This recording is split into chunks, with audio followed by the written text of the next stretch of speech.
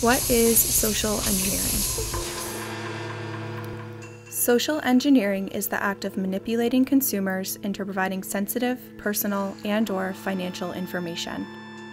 Fraudsters engaging in social engineering may use phone calls, text messages, emails, or a combination of the three to trick a victim into thinking that the fraudster is a legitimate authority. Often, a fraudster will use counterfeit or fake offers such as discounts or free giveaways to convince a victim to volunteer personal information such as usernames, account passwords, social security numbers, social insurance numbers, or other sensitive financial information. Fraudsters also attempt to make themselves look legitimate by creating convincing but fake websites that use web addresses that appear similar to commonly used web pages.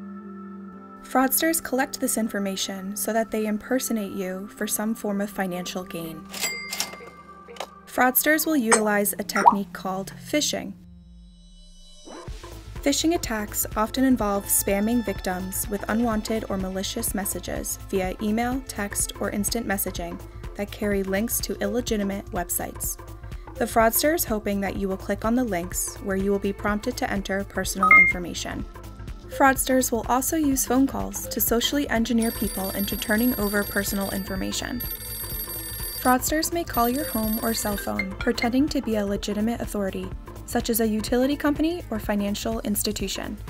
They may try to convince you to give them your account information or password. These fraudsters can be very convincing and may already have some of your personal information. However, their main goal in acquiring this information is to subscribe to services under your name or to make unauthorized purchases.